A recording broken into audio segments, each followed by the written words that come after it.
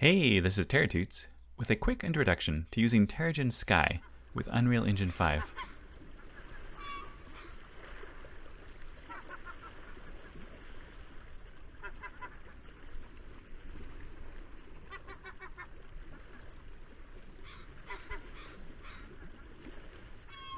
The August 23rd update of Terragen Sky added a great new feature, which is the ability to export skies in HDR format.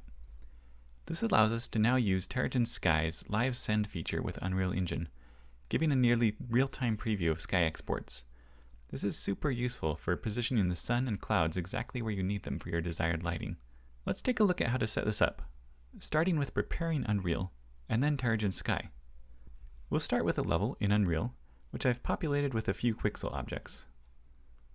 I'd like to bring in a sky from Terragen Sky, with the sun peeking right over the edge of the rock here. The first thing we'll do is add an HDRI backdrop. To do this, we'll need to enable the HDRI backdrop plugin under Edit, Plugins,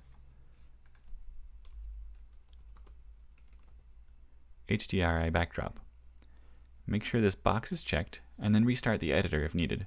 Now we can add the backdrop under Place Actors, Lights, HDRI backdrop. Now that we have our backdrop in place, it's time to bring in a sky to place into it to replace this sample. Before we do that, let's set up Unreal to take advantage of Terragen Sky's Live Send feature. First, we'll add a new folder, which we'll call Skies. Next, come to Edit, Editor Preferences, and search for Auto Reimport. Make sure Monitor Content Directories is checked, and then add our newly created Skies folder to the list of directories to monitor. You can see I've already done that here. We'll set the import threshold time to 1 second and uncheck Prompt Before Action. This will make Unreal continually check the Skies folder for updates and load our updated Sky file as soon as Terragen Sky saves it. Let's save the project and then come over to Terragen Sky. Here, we'll open up a new sky. We'll stick with the default sky for now and set the preview mode to 360, which is going to start rendering the whole sky dome at once. Next, come to Export, Live Send 360, set Output File, and navigate to the Skies folder we created inside your Unreal project structure. Let's name the file Sky Preview, and make sure to set the file format to HDR. Now, we can click Send Now to save a snapshot of the Sky Preview. Coming back over to Unreal, we see that it's already importing the new file we created. You may get a pop-up at this point asking if you want to import the image as a cube map. If so, click Yes, that's what we want. Now, in our content browser, we should see our Sky Preview. And we're going to drag that to the cube map slot on our HDRI backdrop. And cool. There's our Sky Preview, looking pretty much like it did in Terragen Sky.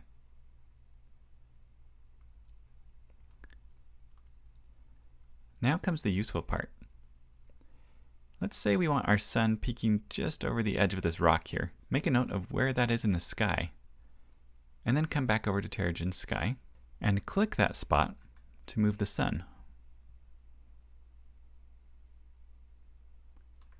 Now click Send Now, and we should see our sky update in Unreal almost instantly. You can iterate a few times to get it just right. The Camera Plus preview mode in Sky can be useful to get a faster preview of just the sun location. Once you're done, don't forget to move the angle of the directional light in Unreal to match the new sun location in the HDRI so your shadows line up nicely. Live Send is also a nice way to try out some different lighting scenarios. For example, dusk,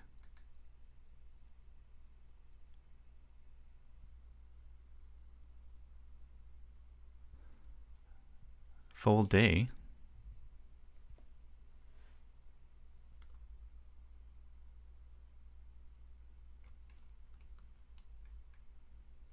4 different cloud setups.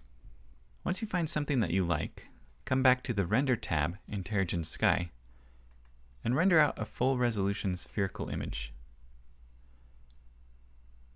making sure to render into the same folder. This can take quite a while depending on your settings. Once the render is complete, just replace the preview sky in your backdrop with the full resolution image,